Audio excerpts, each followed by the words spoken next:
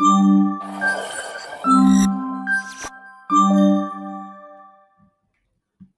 at the two windows. One is reliable workhorse that has empowered enterprise apps for 15 years, and the other is the future of Windows development.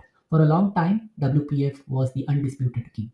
But now in 2025, with Microsoft pushing the Windows App SDK and WinUI 3 maturing, developers are asking the tough questions. Is WPF finally dead?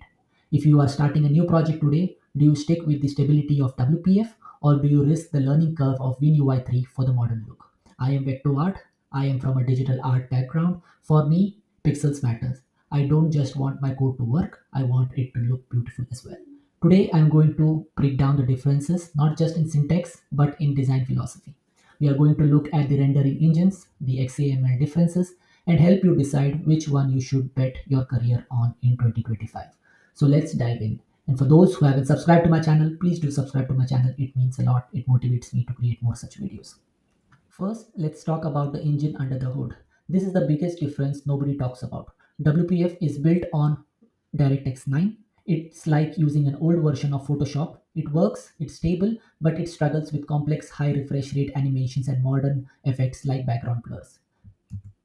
WinUI 3 runs on Visual Composition layer powered by DirectX 12. This is a modern rendering pipeline. It handles lightning, shadows, and high DPI screens natively. If you want your app to feel alive, you need this engine. But there is a trade-off in WPF. We have the designer. You can drag and drop and you can see your UI without running the app. It's safe and it's comfortable. For example, here on the screen, you have the designer that you can see. You can drag and drop controls on the Windows window and you can position them and move them freely. And that gives you more control on how you want your design to be, and you can visually see it. In WinUI 3, the designer is gone. Microsoft wants us to use the hot reload instead. For many developers, this is a deal breaker. For example, if you can see here, you do not have a designer, and if you want a designer, you have to run the application, and instead you need to use the hot reload function that you can see over here. And as and when you make changes to this designer over here or the XAML over here, the hot reload will change. For example, if I go to this title bar over here, and here is the text block, and if I make changes to this text block, you can see that the hot reload instantly changes the control, and that is how you can see your designer in action. WPF uses traditional bindings. These are resolved at runtime, which uses reflection. It is flexible but slow. So here you can see we have the content bound to this button text, which is a property here in the code behind, and here is the property that we have created. And here you can see it is, for example, if I remove this property altogether, if I go ahead and comment this out, you will see that it does not throw any error. So this is not a compile time binding, and it is only a runtime binding. So if I run this application, it will throw an error because the button text binding is not found. So I'll run this application now, and you will see that when I run this application, it is throwing this error. But now, if I go ahead and enable this back, this error will be gone, and the application will run successfully. So now let's switch to the WinUI 3.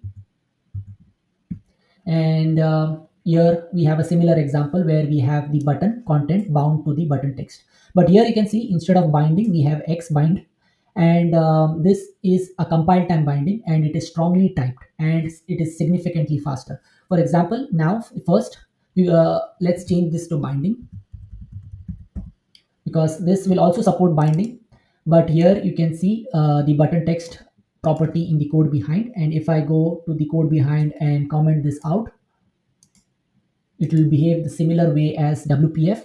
But if I go ahead and change this to X bind, you will see that it is strongly typed and significantly faster, and you can see that it instantly shows me this error that this type is not found. So you can see I do not have it instantly recognizes that this property is not available, and as soon as I uncomment this and save and go back, you can see that this error will be instantly resolved. So that is the power of WinUI 3. When you have complex UIs with thousands of elements, WinUI 3 doesn't just look better, it performs better because the bindings are compiled into the code itself. So better rendering engine, faster bindings, but no visual designer. Is it worth to switch? That depends on the major thing, and that is the ecosystem. So here you can see these controls. They do the job, but you can see they are not visually pleasing. For example, this large list of 10,000 items, and if I as I scroll through this list, you can see that it refreshes and it is not visually pleasing. But on the other hand, the controls on the WinUI 3 are so smooth and so visually pleasing. For example, this large list, I have a similar large list over here, and as you can see, these list scroll through so beautifully and so smoothly. So that is the power of the DirectX that WinUI 3 has. So, is WPF dead? The short answer is no, it's not. But the real answer depends on your goal in 2025. The WPF is a choice of stability. It is a building block and a massive mission critical enterprise application. Or if you need compatibility with older Windows versions, WPF still wins. The ecosystem is massive and it's not going anywhere.